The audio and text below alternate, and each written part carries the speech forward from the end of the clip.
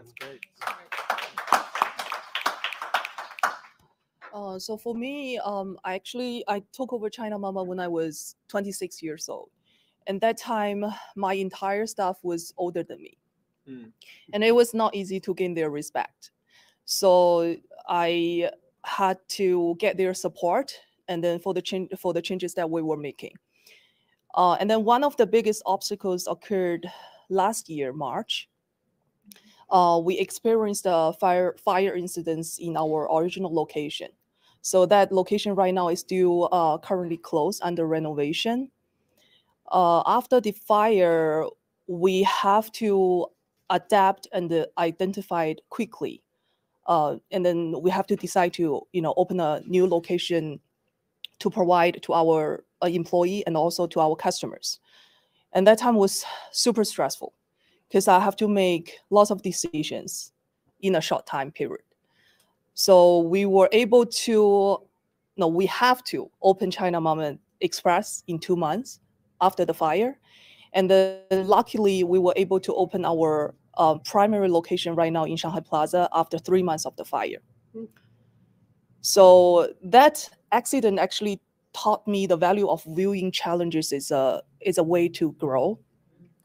Because without the fire, I probably will never move so quickly. Because by the end of this year, we're gonna have 5 different locations in Las Vegas.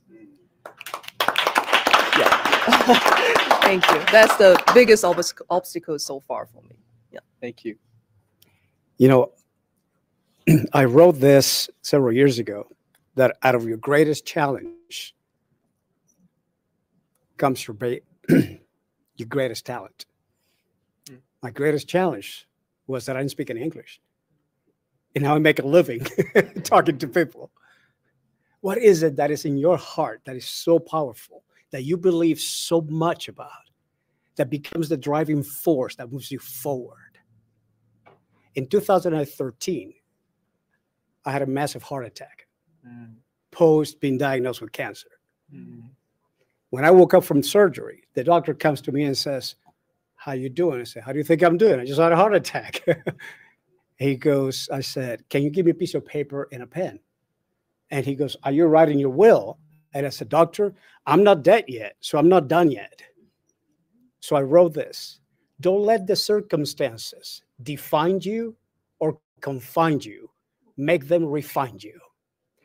This is refinement. Every time you decide that I'm going to go and find more knowledge, more skills, more talents, you know what? Sharpen myself. That's refinement. Don't let the circumstances define who you are. Let the way you live your life do that.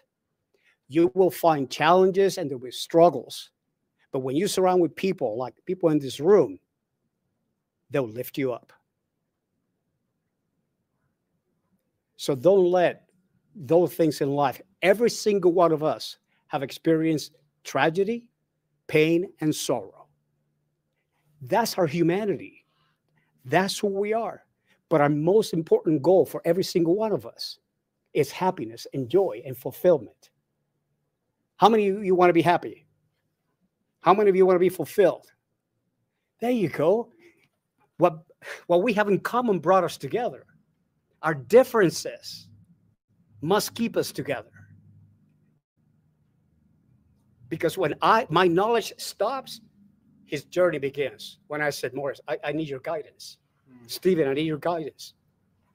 Her and I had the most amazing conversation earlier today, and we just got into this moment of conversation, and she just shared a little bit about her ethnic background, and it was just, we just had a moment before we started, right? And believe it or not, she was actually praying for me.